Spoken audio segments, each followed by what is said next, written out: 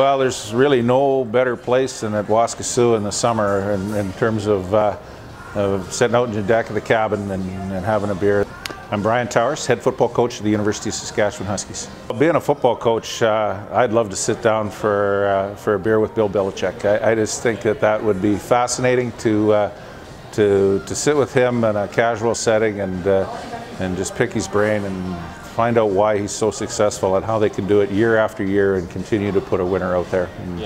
But I also admire his wit, and he's just so dry, and he handles people and has them under complete control all the time. So it's kind of fun watching him, and I'd certainly like to experience that firsthand. And he's an interesting man, and keeps everyone on their toes, and he seems to have an ability to get the most out of what he has, and gets people to buy into a philosophy year after year that works. And how do you deal with all those different personalities and bring everybody together as a group and keep them engaged, get them to buy in, to do more with less sometimes, people to take less money and still go perform every week and things. So as a football guy, I don't know whether there's anybody else. I mean, the game's had all kinds of personalities, but from a coaching perspective, without going way back to the guys that really got it started in the modern era, he's the guy that